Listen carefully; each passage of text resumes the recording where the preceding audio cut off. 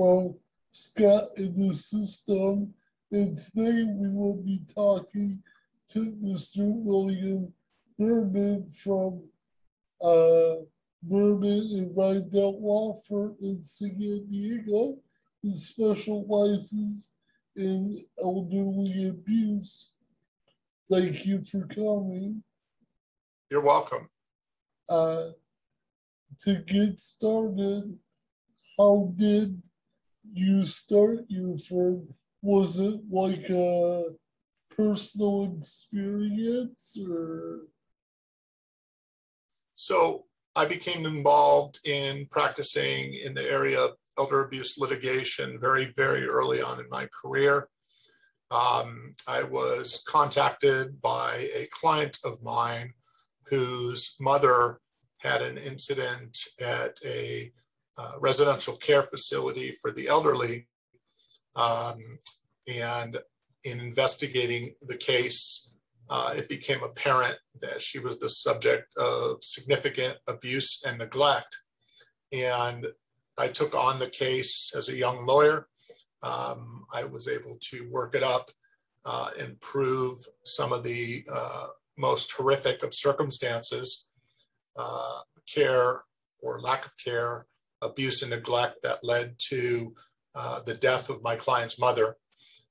And in handling this case, I had to learn the body of law that exists in California with respect to California's statutes that govern specific claims regarding to abuse and neglect. And we were able to resolve that case successfully with one of the largest reported results ever in the state of California. And it spurred my practice in this very niche area of the law. And I became very familiar with the statutory scheme that governs elder abuse and neglect litigation. And I became well-renowned in California for handling these cases.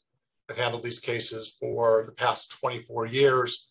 I've handled probably in the range of 400 to 600 elder abuse cases. And so we're considered one of the preeminent firms in California for dealing with this particular type of litigation. Wow, that's quite a story. Wow. To get started, when families of someone with that is elderly, how would they go about choosing the proper facility for their loved ones? Well, it's very important that somebody that's looking to place a loved one into a skilled nursing facility or a residential care facility or assisted living, that they interview the facility, interview the staff, make sure that they're comfortable in understanding the level of care that is to be provided for their loved one. Individuals can also go online and do research in California to look at the rankings or ratings, more accurately, of our skilled nursing facilities. You can go online and look up whether facilities, be it skilled nursing facilities or residential care facilities, have top ratings from the California Department of Public Health or from the Department of Social Services. And you can look up histories of complaints that are lodged against these facilities to determine whether or not these facilities have complaints or confirmed, substantiated incidents of prior abuse and neglect, lack of care, or overall mismanagement of the facility. I guess what gets me is being in these type of environments, there's such a high turnover rate of staffing. I just wonder how much that could be good or bad when you're trying to research, trying to find the proper facility. Yeah, you raise a good point. I mean, turnover in this industry is very high. It unfortunately results in a lack of continuity of care with different staff, be it nurses or CNAs, care providers coming into the facility and leaving the facility. It causes a serious disruption in the consistency of the care provided to patients and residents. And so that's a great question to ask when you're interviewing a facility. You can question them about their turnover rate, what their employee history is, what their retention rates are of employees. Those are all great questions to ask. I mean, would people be able to find out numbers wise what the ratio is? Based on my knowledge, it's typically 15 to 20 patients per provider or care attendant. Well, in California, there are minimum requirements for how much nursing care has to be devoted to each patient. And those are standards set by our California laws and enforced by the Department of Public Health.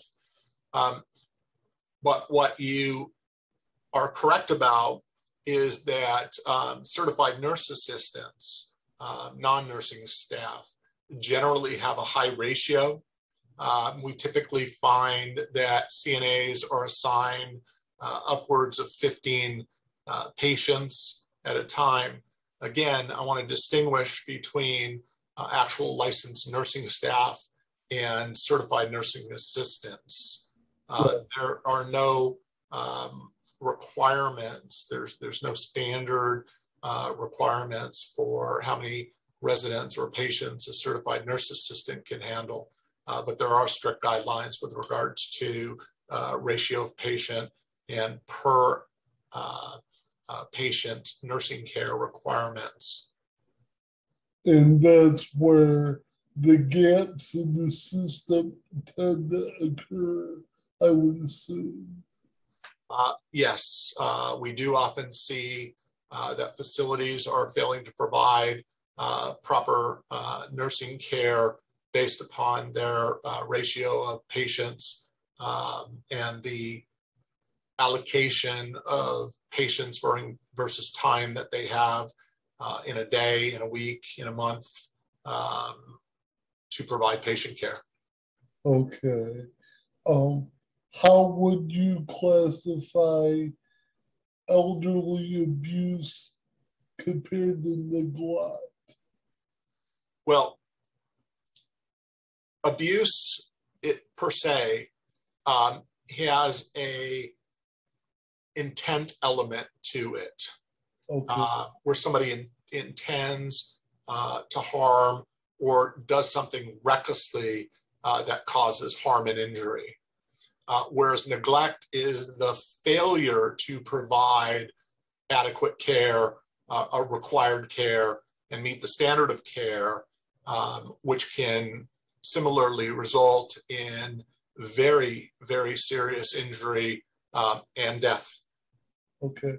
Would it be a fair assumption to say abuse occurs more in a facility type setting where neglect perhaps would be more in a home type setting? No, I would not agree with that. Okay. The vast majority of cases that we litigate under the Elder Abuse Act here in California are based on neglect, or based on the lack of provision of care. We see cases involving decubitus ulcers, skin breakdown, infection, malnourishment, dehydration, and other medical ailments that come from a lack of provision of proper care versus an intentional act. So I would say that the high majority of cases are based on actual neglect versus an intentional abuse. Okay. Okay. That makes it more clear for me to understand.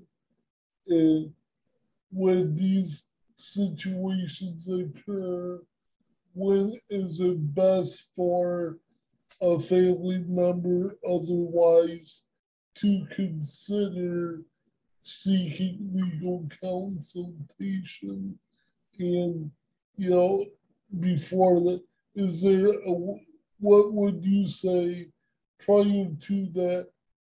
What should they do to, before they feel they gotta do it, or go ahead? Well, I think anytime there's a high suspicion of abuse or neglect, that it's important that the loved one who's overseeing the care speak up. They can address it with the facility. If they do not get adequate response, or if they do not find significant change in the level of care that their loved one is receiving, then in California, for skilled nursing facilities, they can report the suspected abuse or neglect to the California Department of Public Health. In the context of a residential care facility setting, the California Department of Social Services monitors the oversight of care provided to those facilities. But where there is a distinct incident or distinct injury to a loved one, it is advised to contact legal counsel. Legal counsel can help in many ways, the least of which is proceeding with civil litigation to file claims for the abuse and neglect.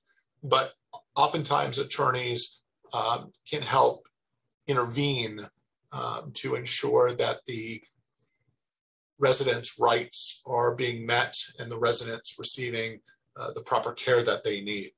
So I always say to people, if you suspect abuse or neglect, it's important to file the right complaints to have those suspicions investigated. And it's always wise to contact an attorney to make sure that you're getting the proper legal counsel. Okay. And would this type of situation be different in a home setting? Right. It becomes it actually becomes more difficult in the home setting.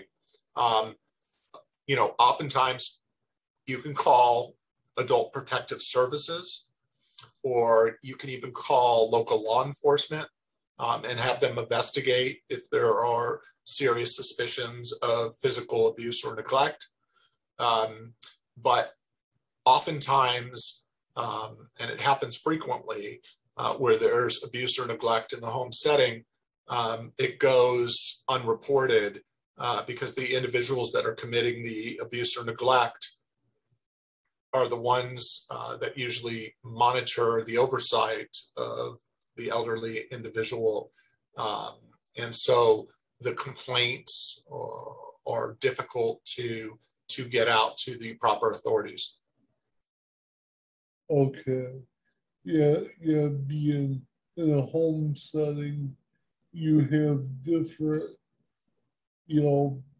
protections in place. So, they need to know how to, access the proper services as opposed to a nursing home setting. Correct. Okay, okay. And when someone is choosing a lawyer, what kind of questions should they be asking them to make a proper selection?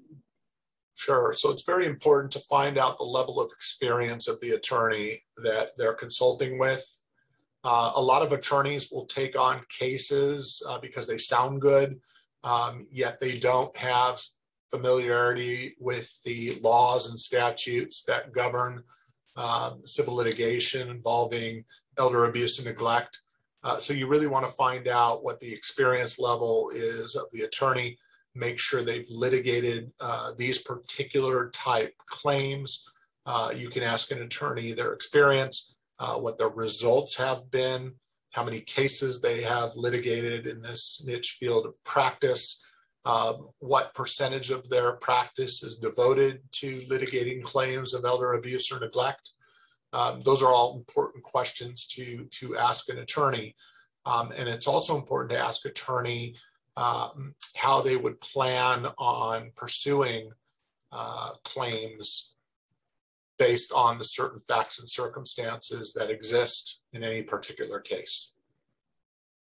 So if a firm had, had about a dozen different niches, that they do in their office, you're probably not going to get a very strong firm as opposed to somebody like yours that really specializes and has done a lot of, cases in that field. Correct.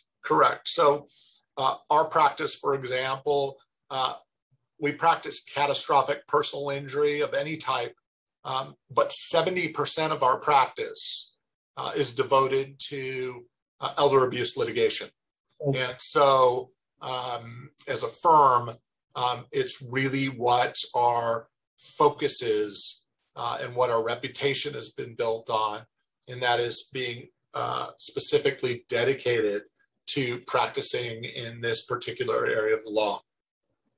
Okay, and my last question here is, I wish I put it out earlier, but how much would you say the last year plus the COVID pandemic situation has played a role in some of your cases? Right, so very good question. And we're just starting to see what that pandemic has caused with regards to the level of care in these facilities, because for quite a long time, these facilities were under lockdown orders and family members were unable to get in to visit their loved ones.